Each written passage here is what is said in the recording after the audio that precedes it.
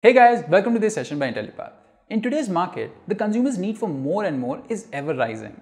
And our traditional software development methodologies are just not built for this. We need a methodology which can handle them. And this is where Agile comes in, our topic for the day. Okay guys, before we get into it, make sure that you subscribe and hit the bell icon so you don't miss any of our future updates. Okay guys, now let's take a quick look at our agenda. First, we will discuss what the Agile Manifesto is and why do we need to use Agile in the first place. And then we will learn what exactly Agile is. After which, we will talk about the different concepts of Agile. And finally, we will conclude by discussing how we can implement Agile ourselves and how does it actually work. Also guys, if you're looking for end-to-end training in Agile, we do provide the same. For any further details, please check out the links given in the description below. Now let's start the session.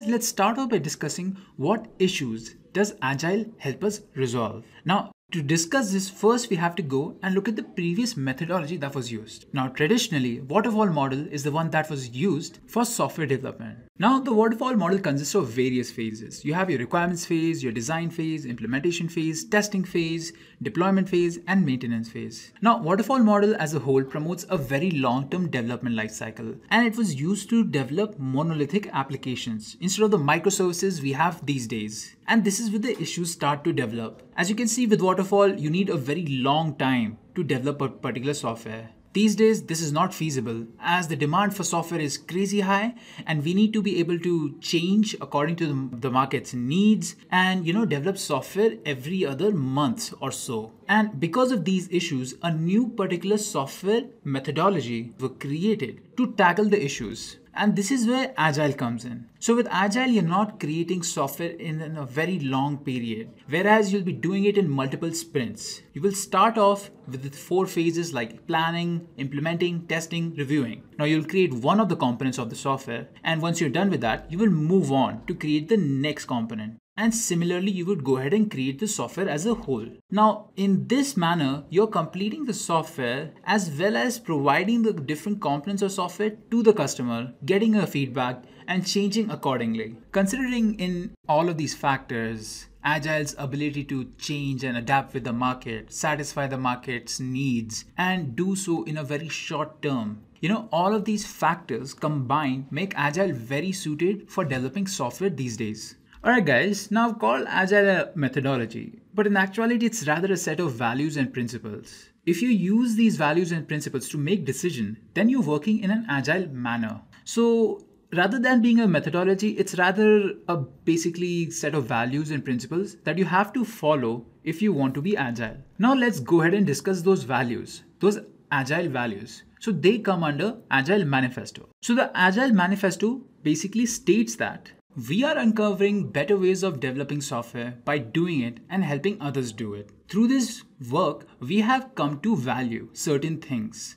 Now, what are those certain things are the values. Now, what I'm going to do here is show you the left side compared to the right side. And this is how it's listed in the manifesto also. You'll have a few values on the left side and you'll have a values on the right side. While we have posted these values, we try to say that the left side values have much more meaning than the right side values. That is, while there is value in the items on the right also, we just value the items on the left more.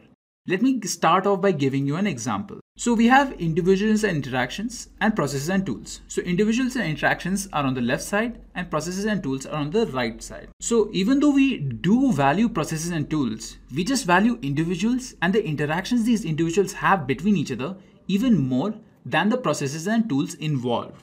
And this is the value that Agile promotes. This is the part of the Agile Manifesto. Now, there are similarly 3 more values. So let's discuss them also. We have working software and comprehensive documentation. Here, we value working software over having a comprehensive documentation, which is kind of obvious, right? Because you need to have a functioning software that you're going to provide to your customer before you even have any type of documentation, before you even think about going for documentation. And this is what Agile promotes. And again, customer collaboration is valued more than contract negotiation. So we want to prioritize the feedback we get from customers and apply it into our software development over any type of contract that we're going to be signing with them. This is another value that Agile promotes. And the final value that Agile promotes is basically responding to change. We value responding to change more than following a plan, because Agile is suited for, ever-changing market, and that's why responding to a change has greater value than following a plan. Quick info here guys, if you're looking for end-to-end training in Agile, we do provide the same. For any further details, please check out the links given in the description below. And now let's continue with the session. So guys, these are the different values that are promoted in Agile. In the manifesto, if you ever read it by yourself, you will see that basically every item on the left has more value than the item on the right. This does not mean that the items on the right are not valued. It's just that the items on the left have just a lot more value. And that's why we have to follow them every time we are trying to make a decision. So whenever you make a decision, you have to keep these values in mind. Now let's discuss the different principles that Agile promotes. So we have the first principle that states that our highest priority is to satisfy the customer through early and continuous delivery of valuable software. The second principle states that welcome changing requirements, even late in development. Agile processes harness change for customers' competitive advantage. Then the third principle says that deliver working software frequently from a couple of weeks to a couple of months, with preference to shorter timescale. Then the fourth principle states that business people and developers must work daily throughout the project. And the fifth principle states that build project around motivated individuals. Give them the environment and support they need and trust them to get the job done. The next principle states that the most efficient and effective method of conveying information to and within the development team is face-to-face conversation. The next principle states that working software is the primary measure of progress.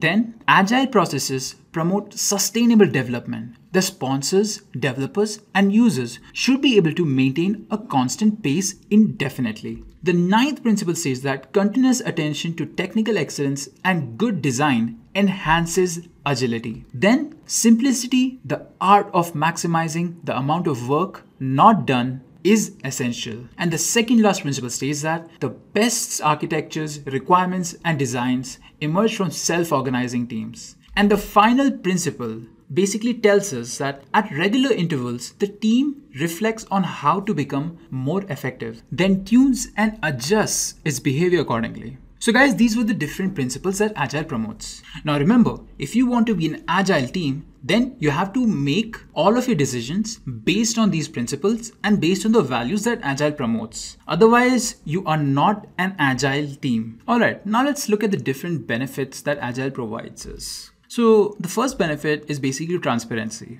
Now, this is pretty clear by the idea of transparency itself. If you are transparent in your development process, then the customer or the client knows what you're doing. They have more trust in you because you'll be telling them what you're doing. And you'll be doing this as you'll be providing them software every other sprint. They'll know what kind of software they're getting. And accordingly, they provide you a feedback and you will improve upon the next iteration by using that feedback in your planning stage. Then comes predictable costs and schedule. Now, since Agile promotes very short-term development life cycles, the number of variables that will be there when you're calculating the costs and schedule will be less. And hence, you'll be able to predict the cost and schedule all the tasks much more efficiently. Now, another benefit, and it's a primary benefit, is that it allows for change. Now, the values and principles that Agile tells us about basically promote for change. Because if you are able to adapt and change according to the market, then you're able to increase your business profits as well as satiate the market's needs or as well as satisfy your customer or client. And then in the end, it helps us to improve the quality of the product overall, not just the polishing aspect. You increase the morale of your employees, you increase the morale of your team, and this way they want to make a better product and hence a better product is made. So these are the benefits of Agile. Now let's move on and see how we can implement Agile ourselves. Now, whenever you're going ahead with implementing Agile, you have to keep in mind that any decision you take has to be based on the values and principles set by Agile. Otherwise, you're not going to be having an Agile development. Alright, so when you're going ahead with these principles and values set in your mind, you have to follow the normal sprints. Now, there are going to be a lot of practices that you'll have to choose from. Now, one of the practices is to having a sprint where you have a small sprint, small iteration where you develop a small component of the software and give it to the client. So you'll first plan it out, out, then design it, then develop it, then test it, then deploy it, then review it from your own feedback, from the customer's feedback, from the client's feedback, then launch it. And then move on to the next iteration. Now, this is a part of the practice of Agile. So there are a lot of Agile practices out there. You have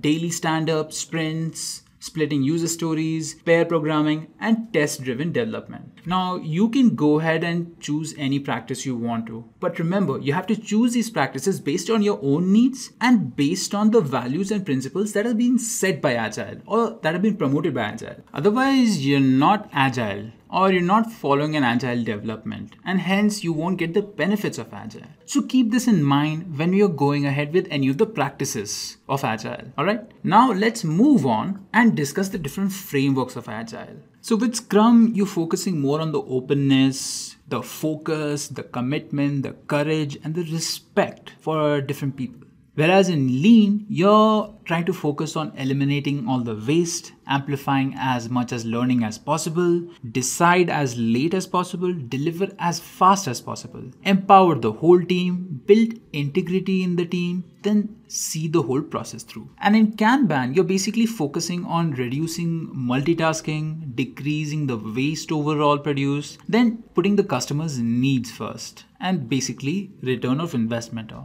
ROI. So these are the different frameworks. Now, when you go ahead to implement Agile, you need to first think of all the basic principles and values that have been set by Agile. Then see what suits you the best, what kind of environment. Then check out the different frameworks. Now, these are just 3 most popular frameworks out there. There are a lot more frameworks. You can go through them. You can decide which one is the best for you. Then choose that particular framework. And guys, that's Agile. Whether you want to call it a methodology or whether you want to call it a set of principles or values, it basically helps us to create really good software. Quick info here guys, if you're looking for end-to-end training in Agile, we do provide the same. For any further details, please check out the links given in the description below. Okay guys, this brings us to the end of the session. If you have any queries, please leave them in the comments below and we will get back to you at the earliest. Thank you for watching.